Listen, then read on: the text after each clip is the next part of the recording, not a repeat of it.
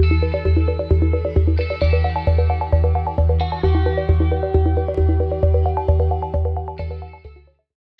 everyone. On this week's Energy Quick Chat, we speak to Elison Karuhanga, an energy law expert and a partner at Uganda-based independent law firm, Kampala Associated Advocates. Thank you for speaking with us on Energy Quick Chat, sir. Thank you, Omono. It is an honor and a pleasure to be speaking with you today. Good. To start us off, can you give a brief breakdown of the East African Crude Oil Pipeline Law that was passed in 2021? In 2021, Uganda passed the EACOP, East African Crude Oil Pipeline Special Provisions Act. The Act brought into law a number of things. One, it enshrined the rights of landowners. Two, it domesticated and introduced many of the treaty provisions. In order to build the pipeline, Uganda had entered into a treaty with Tanzania, an intergovernment agreement. Uganda and Tanzania had also entered into separate host government agreements with the developers, with the project developers. And so it was agreed that many of the provisions of those agreements would be incorporated within a law, together with issues to do with land rights and together with the resolution of many of the controversial issues that may surround the project. So the EACOP Special Provisions Act seems to do with even tax harmonization between Uganda and Tanzania. So the EACOP Special Provisions Act of 2021 was therefore a law brought in to bring harmony to the process of building and constructing the East African Crude Oil Pipeline, and also to bring harmony between the provisions of the laws in Uganda and Tanzania. Tanzania also passed a similar act in Tanzania. Therefore, we have a treaty with Tanzania, and with the Tanzanian and Ugandan governments have agreements with developers to develop this project, and both of us have been able to domesticate our treaties and at the same time have proper agreements in place and governed by a proper legal framework. So, why is this pipeline a critical project? The East African Crude Oil Pipeline is a critical project for Uganda because it opens up the Ugandan oil fields. Uganda discovered oil some 1,400 kilometers away from the nearest coastline, in a place which at that time was a very remote area, along the Albertine Graben, near the border with the Congo, and all the way from the western part of the country to the northern part of the country. And as these oil fields began to stretch along the country, very many rural areas, a lot of infrastructure had to be created. One of the things that has to be created for the commercialization of this oil is the East African Crude Oil Pipeline. This pipeline will be able to take Uganda's crude oil to international markets. Uganda will also be building a refinery. Uganda currently consumes 30,000 barrels of oil per day. The refinery's capacity will be 60,000 barrels of oil per day, targeting Uganda and parts of the East African region as its market. However, the oil we'll be producing is 250,000 barrels per day. There will therefore be excess oil, and a lot more oil will have to be exported as crude because it cannot be utilized within the region. And EACOP therefore allows for the commercialization of the oil fields and the commercialization of a refinery and the commercialization of the entire Uganda oil project. The second important value of EACOP is that it opens a second route to the sea for Uganda. Uganda mainly relies on the route towards the east with Kenya. With a new port at Tanga that has been built, with a pipeline that will be connecting us to the port in Tanga, we have not just a new route to the sea, but a massive opportunity for a reverse gas pipeline from Tanzania to help power up the Ugandan industry. Not only is that an advantage, we also have an incredible opportunity to create a trade route which didn't exist before. Already, I think a study by the African Development Bank is being undertaken and has established that there are a number of new businesses that have risen up just along the pipeline corridor.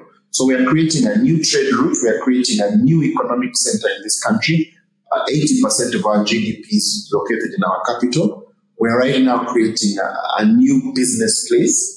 There's an industrial park that's coming up. Already international airport is being constructed and is 70% complete in the oil region. We are seeing an opportunity. The East African crude oil pipeline is important because it helps to commercialize an incredible opportunity for the people of Uganda and for the people of East Africa.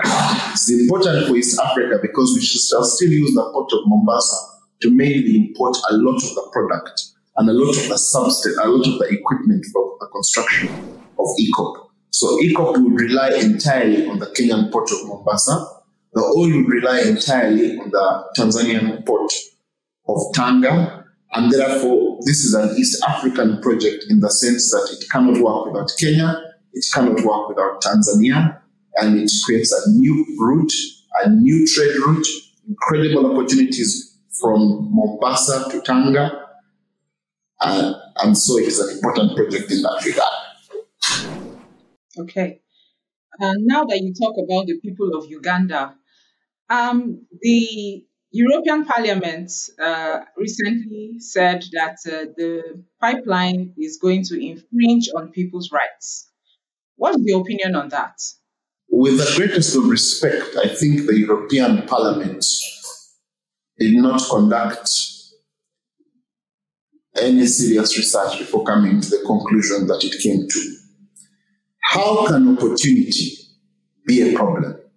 As we speak right now in Europe, we are seeing a big problem with energy, which problem has affected the whole world. We are seeing a massive increase in the price of energy. We are seeing a return in Europe to massive investments in fossil fuels. We are seeing sanctions being lifted against Russia to allow gas turbines to come from Canada. We are seeing Nord Stream 1 being repaired. We are seeing pipelines being reactivated between France and Germany. We are seeing drilling by 53 new licenses being issued in the North Sea. We are seeing the start of new oil activity in the UK continental shelf. I think the European Parliament, if it is so interested in fighting fossil fuels, has a lot of things to do in the European background other than coming here to stop us from transitioning. The transition they have in mind for us is a transition from darkness to darkness. At the moment, if you're talking about the rights of individuals, the laws of Uganda provide sufficient and adequate protection to people who are affected by this project. Secondly, the Uganda government and its partners, and the Tanzanian government and its partners, are using what we call IFC performance standards. IFC is International Financial Corporation, which is the lending arm of the World Bank. And the standards are very simple: prompt, adequate, and fair compensation before anybody is deprived of his land. In the case of Uganda and Tanzania, much of what is happening is being done on a willing buyer, willing seller basis. No activity will be undertaken until someone has been fully compensated. If you checked on the social media platforms of many in this country, you'd see a lot of replacement houses have been built. People are moving from huts to houses. And so we are dealing, without doubt, with a project that has taken a long time, a very long time to come from thin paper to thick action, because a lot of time has been taken to mitigate against these risks. We do not need lectures from the European Parliament to tell Ugandans how to treat Ugandans. I am sure Ugandans prefer Ugandans. And I am sure the government and people in charge in Uganda are a lot more comfortable with working with ourselves than with being dictated to by people who come to Uganda for 4 days, 3 days to do an investigation and become experts. I don't want to be very harsh in my language, but I want to say very respectfully, the days of Carl Peters, David Livingstone, Henry Morton Stanley, and Frederick Lugard ended in the 1880s. You cannot come to Africa for 4 days and become an expert European MP or not. Right. So let's move on to the next question. Environmentalists are actively fighting against ECOP. What happens if they seek legal backing? They have been to court. They have been to court in Uganda. They have been to court in the East African Court of Justice that sits in Arusha. Okay. They have been to court in Paris, of course. They wouldn't miss that. They'll probably be in London. They'll probably be in Washington as well. I think the important thing is to continue to put our case. It's so sad that we have to defend developing our countries. It's so sad that we have to defend fighting for the improvement of the lives of our people. I think this is now a constant for every African project that's going to have to come up, and it's just something we just have to do. So there have been applications for injunctions in the courts in Uganda, which applications were not successful. There are applications currently in Paris. There are applications in the court in Tanzania, in Arusha. In the East African Court of Justice, the East African community has a supranational court that superintends over the 6 states of East Africa in accordance with the Treaty of East Africa, and we have seen cases in the East African Court of Justice. The litigation is still ongoing. It's part of life. We will just have to fight that litigation and defend the right of our countries to develop. Good. So what will be the impact of Kenya's fuel subsidy removal on Uganda's fuel supply going forward? There will be no direct impact. Kenya operates on what is called the OTS, which is the Open Tender System. And under this system, oil marketing companies are able to bring fuel from wherever they bring it from, mainly from the Middle East, Singapore, and parts of the Far East. They bring the oil into Kenya, and then Kenya allocates the oil within Kenya, and the balance goes into the hinterland, which is Uganda, South Sudan, Eastern Democratic Republic of Congo, Rwanda, Burundi. What the Kenyan subsidy did was it made the hinterland more attractive for many oil marketing companies. Because, of course, of the inefficiency of subsidy, what would happen is that the government would take a long time to pay the subsidy. So many of these companies prefer to sell their oil at its high prices to neighboring countries. The removal of the subsidy may make Kenya more attractive and may slightly reduce from the availability of product in the secondary market. But this is something that is a very low-risk item. We've been having fuel through the subsidy. We've been having fuel without the subsidy. Yes, we work very closely with and depend very strongly on the Kenyan Ministry of Energy for whatever product comes in here. And this is why it's important for us in East Africa to develop our own projects, to develop a project that will be able to refine in Uganda and provide that fuel on that tender system to Kenya. And I think the argument is between producing our oil or importing their oil. That's the only choice. It is a choice between fighting poverty and conserving poverty. There's nothing environmental about it. And what we are seeing with Kenya is exactly what it is.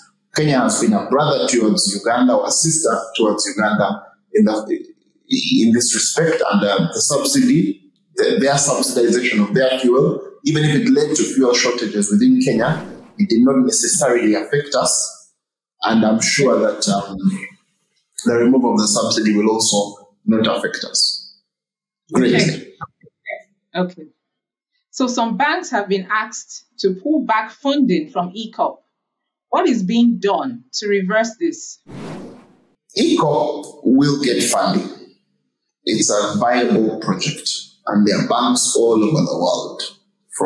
There was a time when there were banks when the financial institution was concentrated in one place on earth. But right now, the globe is big, from China to Japan to India to Mexico to Nigeria to wherever. We will be able to get funding. The push to stop financing, to starve ECOP of financial support, though, is a strong move, and it's a move that we have to resist on this side. And the only way we can resist it is by providing the correct information. I am confident, though, that ECOP will be properly subscribed. We are seeing activities already along the ECOP route. We are seeing people being discussions happening. We are seeing a lot of compensations occurring. We are seeing the conclusion of replacement houses. We are seeing a lot of work, and so I'm confident that the way the work is going, we are confident that there will be adequate project financing. In fact, I would not be surprised if ECOP is even oversubscribed by financiers. Okay. Well, thank you so much for that insightful conversation. And we thank you so much for your time here on Energy Quick Chats. Elison Karuhanga, energy law expert and partner at Uganda-based independent law firm, Kampala Associated Advocates. I am Omano Okonkwo. See you next time on Energy Quick Chat, where we speak to leaders from the energy sector.